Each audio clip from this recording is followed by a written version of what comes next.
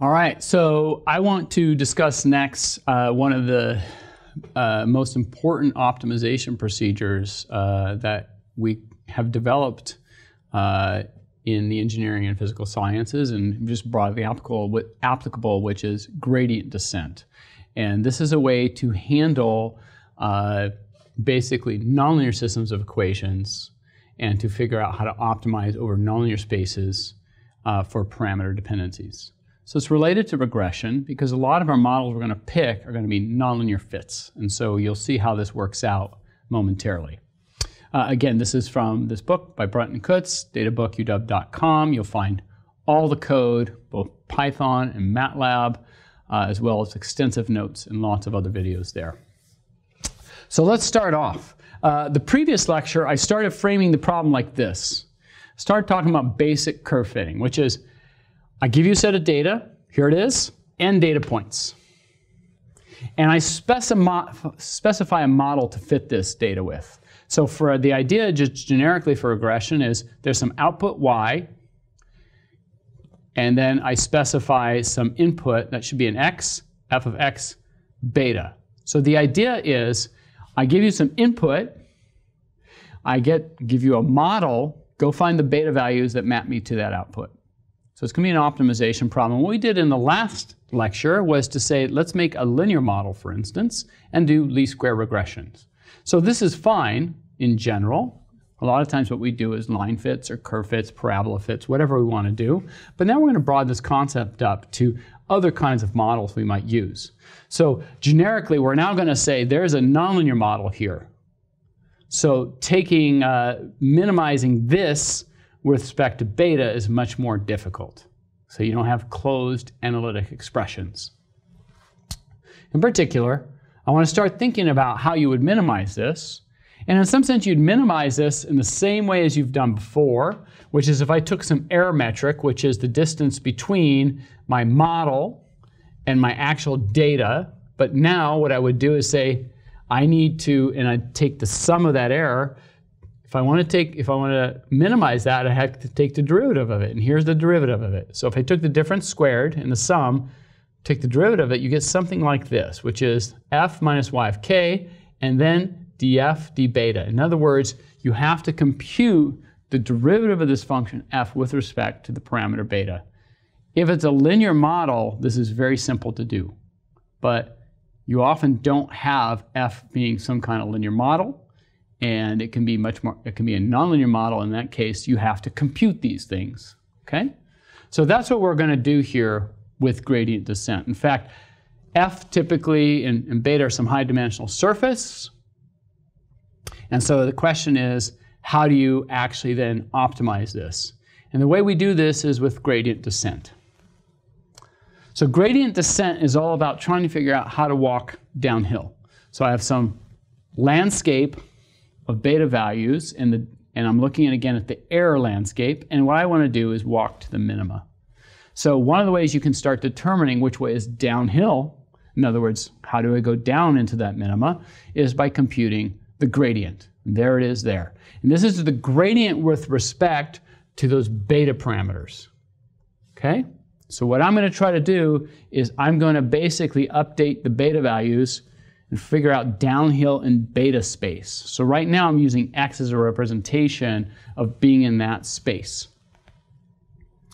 Okay, so for instance, let me give you a couple pictures here. Here's a couple landscapes. You know, in this one here, there's one minima. So no matter where you start, no matter how you compute downhill, you'll just eventually end up right at this global minima down here. Okay, so if you're in that global minima, that's what you'd like to be.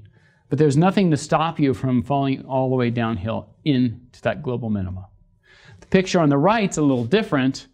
There's two little valleys in here. And depending upon where you start, you either get stuck in this global minima, or behind it there's a local minima. And this is the canonical thing that can happen when you do nonlinear optimization of these functional spaces, because there's lots of local minima everywhere. And in the simple example, there's two of them. And if you end up in one of them, that's the local minima, not the global minima, how do you get out of it so you can get to the global minima? Okay, those are open questions in many application areas. Is getting stuck in local minima is, in fact, something that happens routinely and is always a challenge for the optimization. Okay, so let's start talking about how to do gradient descent. So gradient descent works the following way. You take some data. This is my nonlinear surface, let's say, and now I'm going to build a model for that where I'm going to figure out how to map my inputs to my outputs, my x to y's, okay, and discover some betas given a model, some nonlinear model now that does this. So the way to do this is through iteration. So what the gradient descent's going to do is locally, you're going to see which way is downhill, take a step down the hill. Compute the gradient again. Find which way is downhill, take a step. Okay? In other words, find the fastest way downhill. That's the idea. From the gradient information, you can find the fastest direction downhill, take a step in that direction. And that's what this represents here. My new solution is what it was before, minus delta times the gradient. So this is telling me how to walk downhill. And by the way, how far downhill I walk is given by the parameter delta, which is something I still have to discover. So I'm going to start walking downhill. And remember, the x's here are really sort of generic structures, which are here, in this case, are going to be the parameter values beta. Okay? So in other words, I live in a high-dimensional parametric space. I want to find how to walk downhill in beta. And I've represented these by x because normally we think of these as spatial directions. Okay? So we're going to walk downhill. Each step we take is a step delta in that direction. There is a way to find an optimal value of delta, but that means computing a derivative, which is typically expensive. So a lot of times people will just pick a delta, which is often called in machine learning a learning rate. Notice how much in that direction should I step, and that learning rate is often just chosen ahead of time, but there is a principled way to do it, to find the optimal step, but it's done by here, which is, here's the iteration, but if I call this f here, f of delta, to be the next step, then I can find the df dl, in other words, again, compute a derivative, set it to 0, df d delta, which is here, set that to 0. I then have a set of equations I can solve for delta. And of course, this is computationally expensive, so I may not want to do it. I just may want to just outright pick a delta value, take a step, and not worry about doing an extra computation, which could be pretty expensive, because this is typically a high-dimensional problem. So generically what people do is they do pick that learning rate delta, and they don't solve it with this. This is just to show you, though, you could do it. So let's go through some code. And what I'm going to do in this code is I'm going to walk through some examples, show you how gradient descent works. Okay? So here's the code.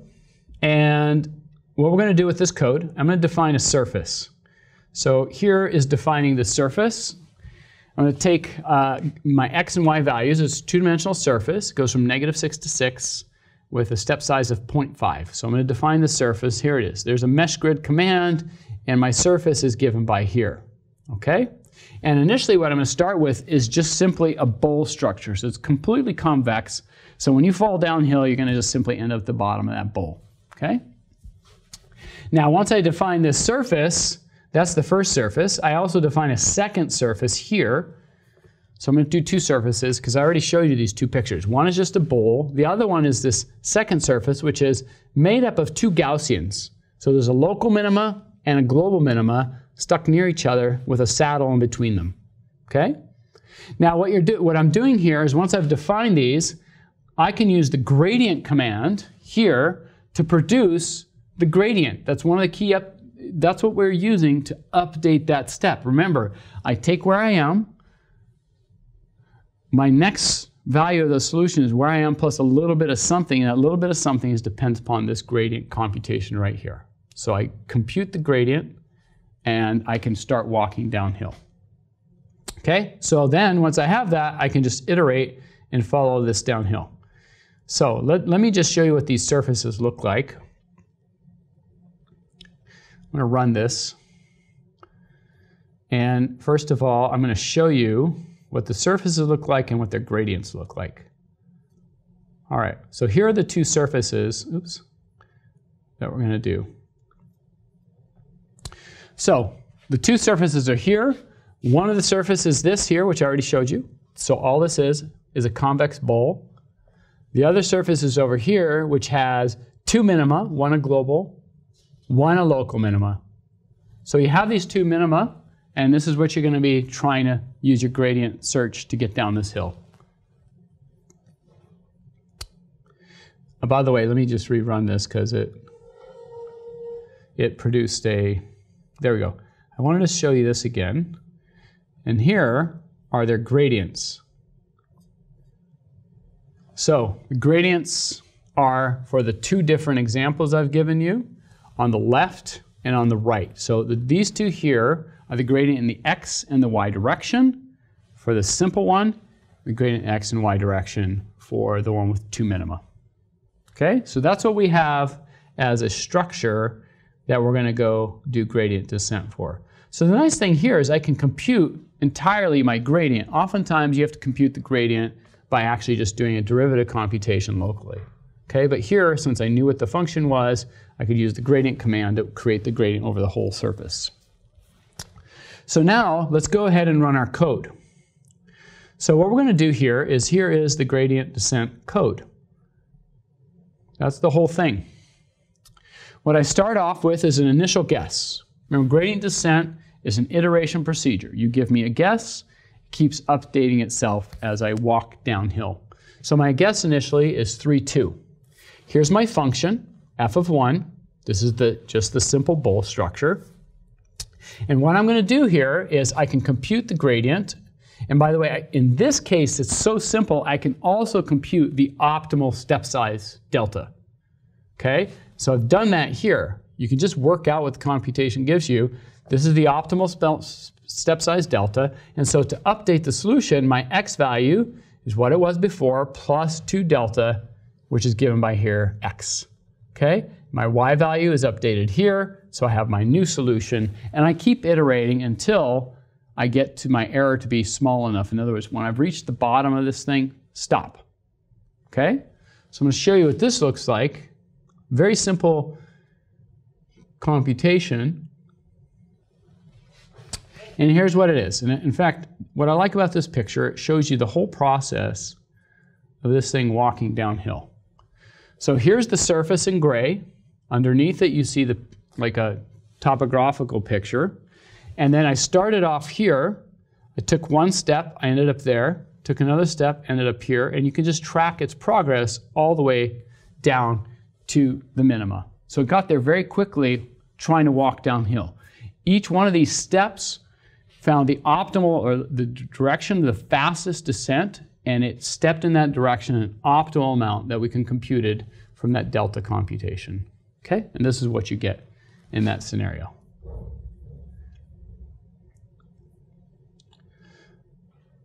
Okay, we can also compute this instead of using our computation that we did here. So here was the gradient that we can compute this with.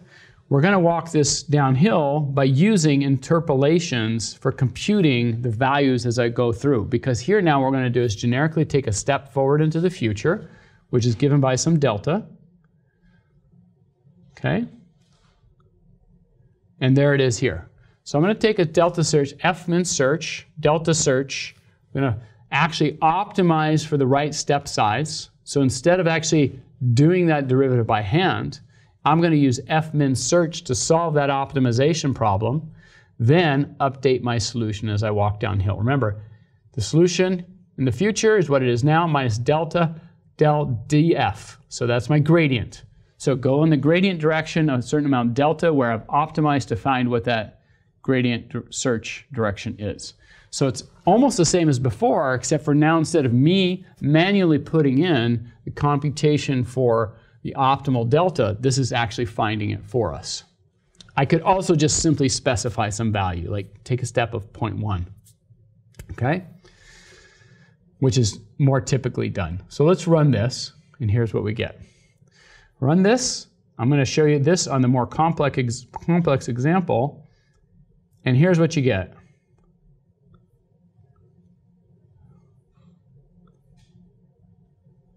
These are the things that you get. Here's your surface. And if I start at an initial condition here in blue, notice what happens? I fall down here right into this value, into the here. In fact, if I start over there in red, I fall into the red ball. In fact, I've shown you several trajectories here. So there's a blue, magenta, and a red. And notice that if I fall, if I start over here in some initial conditions that are close to this local minima, I fall into that local minima, whereas these two fall into this global minima. Okay, so it's always just walking downhill, and you can see the iteration path it took to get down there. So this is just a standard application of gradient descent.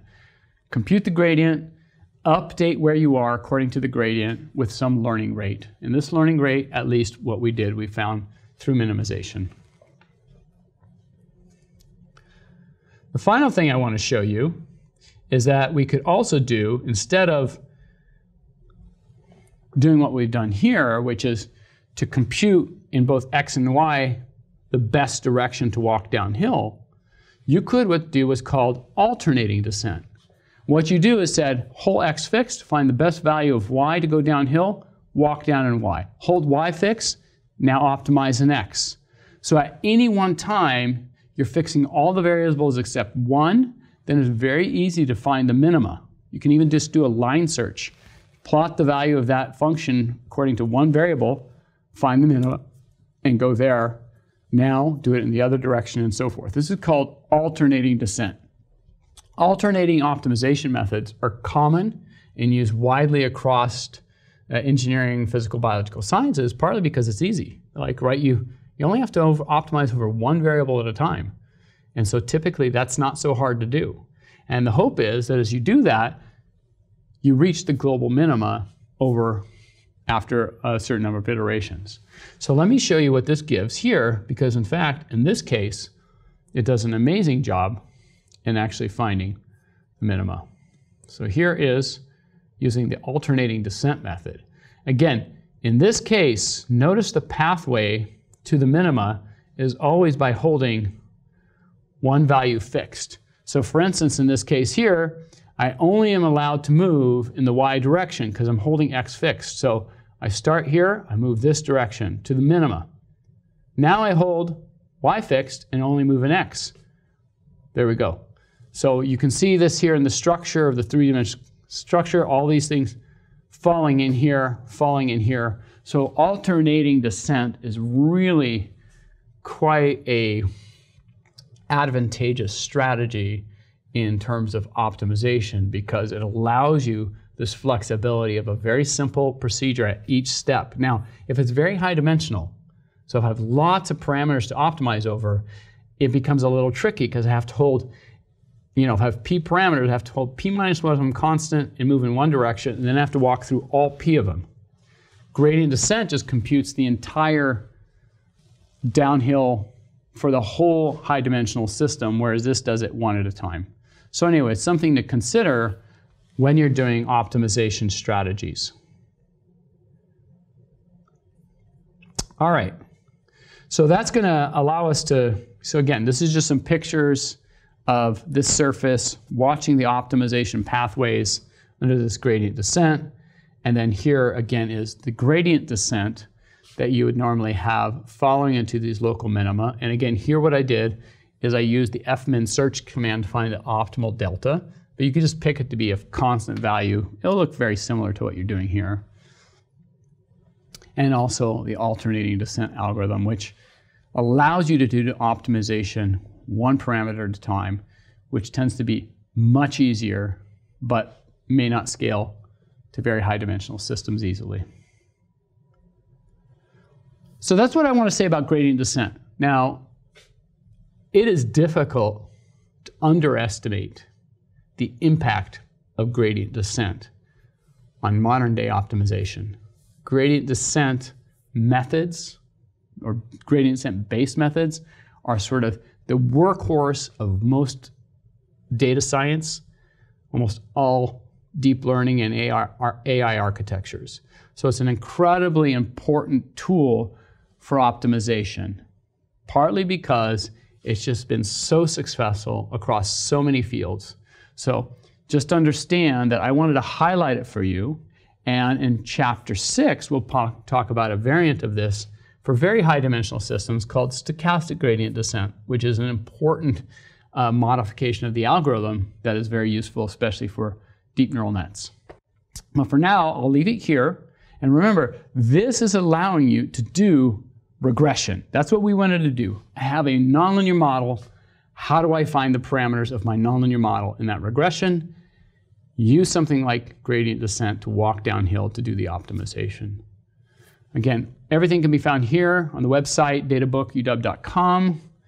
And here you can find the notes as well, databookuw.com, databook.pdf. You can find all the code in MATLAB and in Python for your use to play around with some of these optimization procedures.